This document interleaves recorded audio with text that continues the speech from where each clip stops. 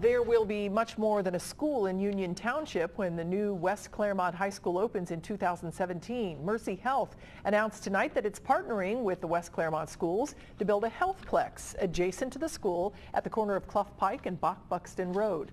The healthplex will include a swimming pool and gymnasium that'll connect to the school. Mercy is entering into a 15-year lease for the property. The proceeds will go to help pay for construction of the new high school, and that will combine Amelia and Glen Estey high schools.